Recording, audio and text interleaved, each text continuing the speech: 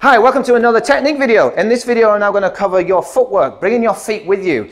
So we've got different types of footwork we can use. So from there, we've got basic step out jab, which is where you just step out, foot hits a pin and you immediately back out. So the back leg basically acts as an anchor and drags you back out. So you're in and out, in and out. And then sometimes when we want to go with jab cross, if I do a step jab, then I try to fire the cross from here. One, I'm unstable, and two, my legs are too wide apart, and then from here I can't drive the power up and through my glutes and through my legs. So from here, what you always want is you want your feet underneath you, so you can access your glutes and your hamstrings and get full power. So one, you're stable, but you can push off the floor. It's really like Olympic lifting and stuff. From here, you need the power underneath you to drive it. If you start having your legs too far apart and you start driving, you can't. So what do we do with that? We bring in the back foot.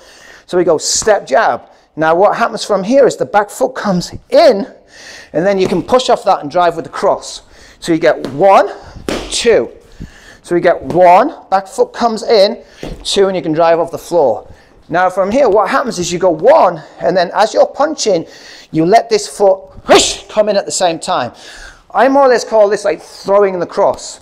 Because from there, when I'm here, when I'm doing this, I'm going to throw. Whoosh, so I throw it.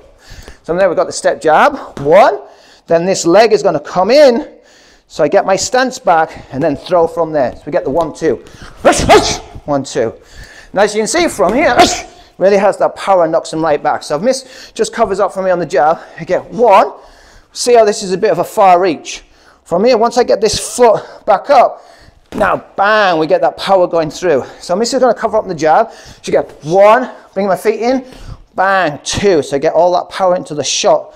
So we want to bring that foot with us. So we get jab, 1, bring up this back foot, 2. We start putting it together, 1, 2.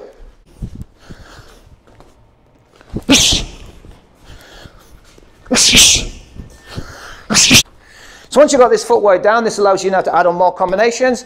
So from here you've got 1, coming in 2, this could then switch into a hook.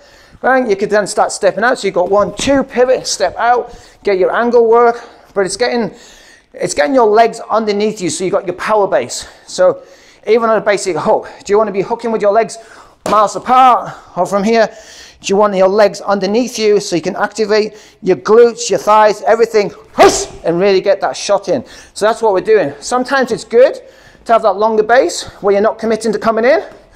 You're out, or pop, pop, and this adds an anchor. And then other times you want to bring that in. But instead of doing it where you go step, step, step, step, you know, we're going step, step, and then fire. You're trying to get it nice and clear, or you're just shooting through. So I hope you like that technique. Please do practice at home. If you enjoyed this video, please hit like, please subscribe, and I'll see you on the next video. Thank you.